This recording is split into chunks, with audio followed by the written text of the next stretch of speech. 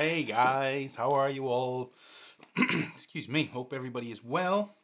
Welcome to week 5. Yes, we are indeed in week 5. So, while I get some of my bits ready, if you guys could go to your bags, your big yellow bags, and get your week 5 task 1 bags, that would be absolutely amazing. I'm going to get my music going and we will crack on. So, week 5, task 1.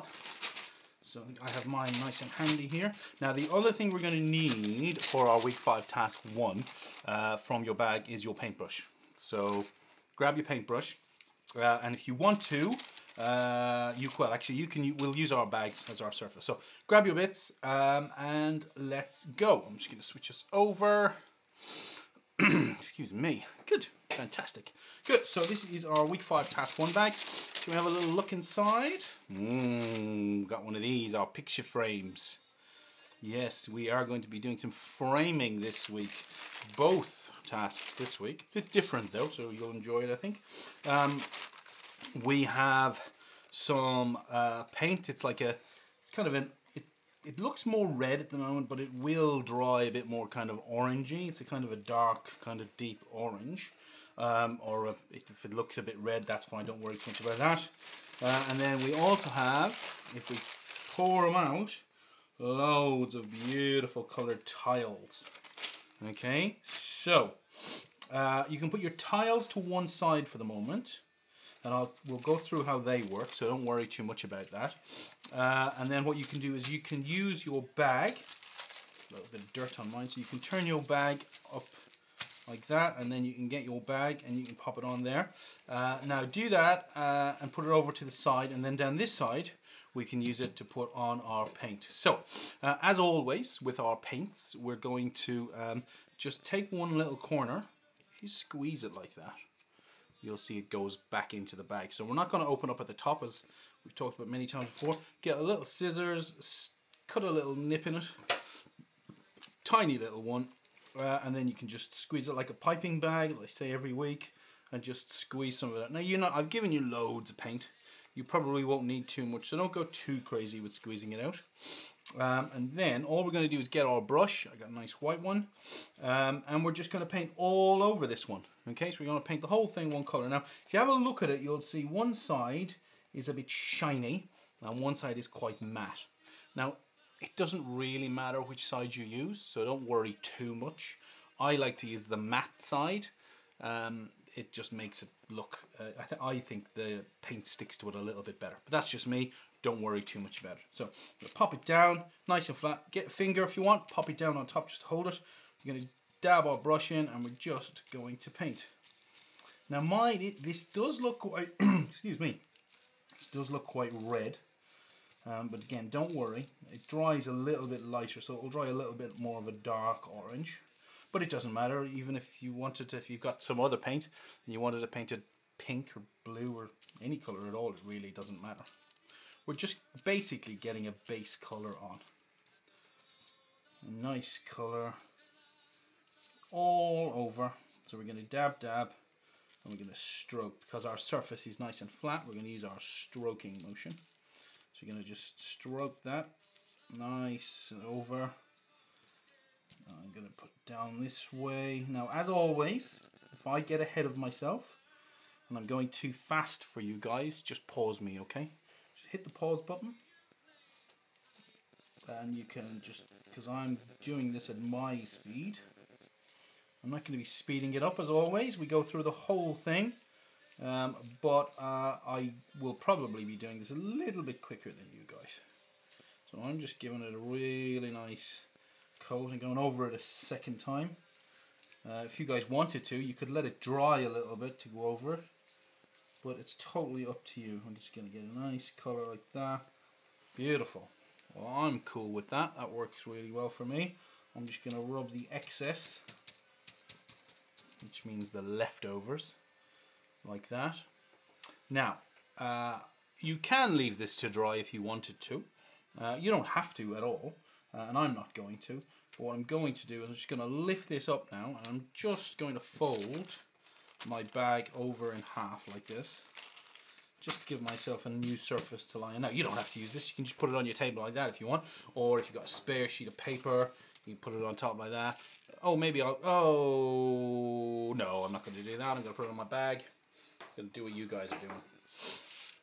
So it won't cover the whole thing, but that's fine. Now, what you will see, and I'm going to hold this up, you will find what's going to happen is because you've put wet paint onto the cardboard frame that it wants to curve. That's cool. Don't worry about that. We don't mind that happening at all. Once we start to put our stickers on and we start pushing them down, we'll start to flatten that down a little bit. And when it's dry, you can reshape it at any time. So don't worry about a little curve that's happening. It's all good. Then we're going to bring back our tiles. Now we've got loads of little tiles. We've got yellows and blues and purples and oranges, and these are my glitter tiles. I'm going to hold one up close there. Whoop. There you go. Probably won't focus very well. But they're lovely glittery tiles. But these are stickers. So on the backs, they've got these white backs on them. Hold up to this camera maybe. Oh, it's too bright. They've got a little white back on them. And all you're going to do is peel them off. Now, obviously for our very small fingers, this can be a little bit trickier. So big people, as always with our stickers, you're going to peel the back off and then you can hold it. You hold the white backing. And then our little fingers will come in and we're going to pull. And we're just going to stick them down onto our frame like that. Now I'm going to do two borders. I'm going to do a border around the inside frame and I'm going to do a border around the outside frame. Now you guys can do it any way you want. Maybe you're just going to go and do a bit of a scattergun approach and just put them everywhere and anywhere, and that's absolutely fine. This is all about just practicing those stickering with those little fingers and getting those little fingers working, okay? So take your time. This will take some time if you want to go and do a really complex pattern and do some sequins and all sorts of things. You can do it any way you want. Now I'm going to do two different stages. I'm going to do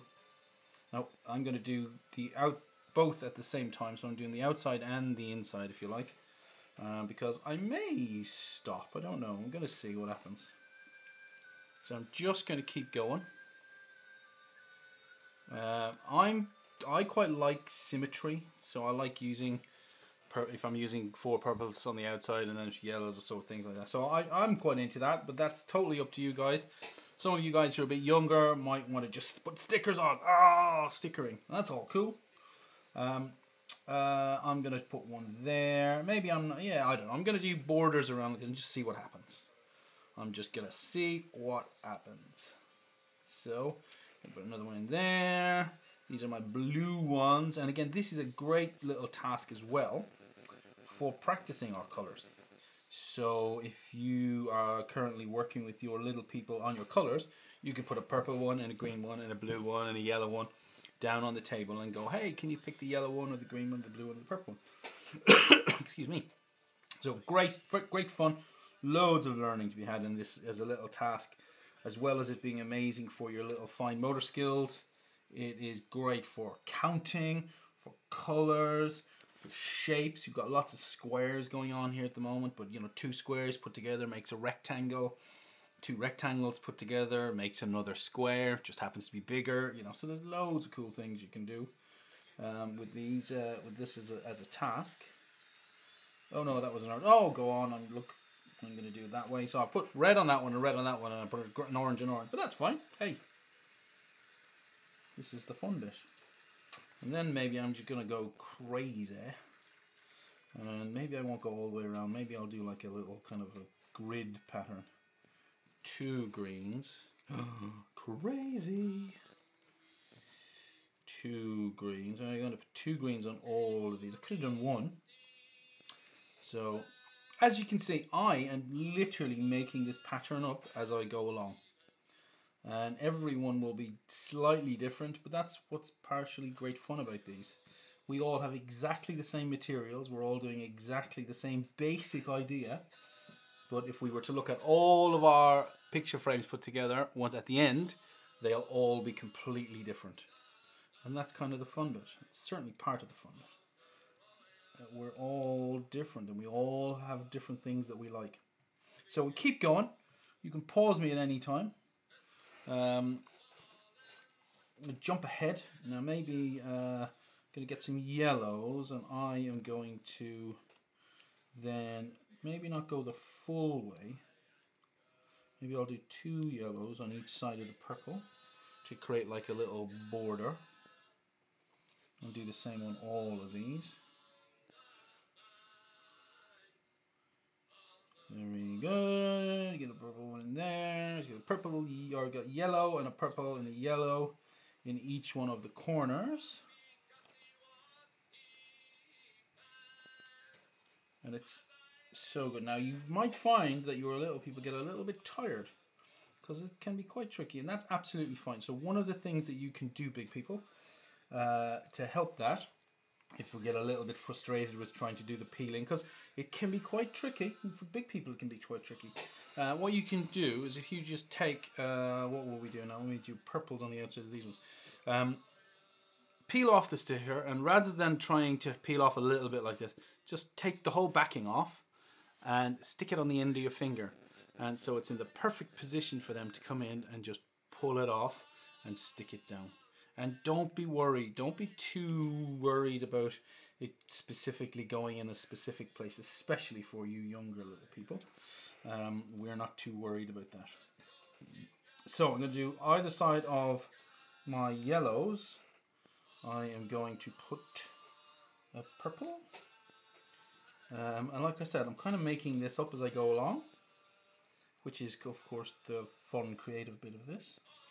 So don't worry about yours being completely different to mine. I would expect nothing less than yours to be totally different, because we are all different. Good, purple one there. Then I'm going to get another yellow one. I'm going to put a yellow, so it's going to be purple, yellow, purple, yellow. Purple, yellow, purple, yellow. And I'm going to think, I quite like that like that. Let me have a look. Let me finish off this one. Purple, yellow, purple, yellow. Got my little corners, got those little corners. I just need another yellow. And I think I quite like that. Maybe I will do, what have I not used? Got the orange. I like my purple. Purples are working well for me. I've used a couple of reds. I'm going to put a few reds on either side of this one, this orange one. So there's no little sticker there on their own. An orange one there, but because I use the orange one on this side, I'm going to use a red one on the side. I'm going to put 2 oranges there, and the last 2 oranges. You see, I've got loads of stickers left over. So I am going to finish mine up here because I quite like that. But you guys just keep going, okay? There you go. And you can end up with a beautiful frame that looks just like this. Now yours you could join some extra ones in there or finish those across, whatever pattern you want. Then once it dries, you can just bend it in if you want it to be nice and straight, or if you want the curve in it, it's quite nice because it helps it stand up. So you can help it stand up like that. And then all you do is turn them over, print out a nice picture of yourself, stick it on the back there with some sticky paint, and then it makes a beautiful little gift or present for somebody. And we all need to see each other these days. So maybe the other thing you can do is you can hold it up like this. Maybe if I switch over, hold on, when you see this, you gotta switch over to this one, and you can have a look. There you go. You can put a picture in there, and it goes this. And there you go. Those are our beautiful crafts. So there you go. Your lovely picture frames, everybody. Take some pictures. I love to see them. And I will see you guys on the next one. Take care of yourselves. Look after each other. Stay safe. Don't forget to wash your hands and keep your distance and wear your masks. Bye!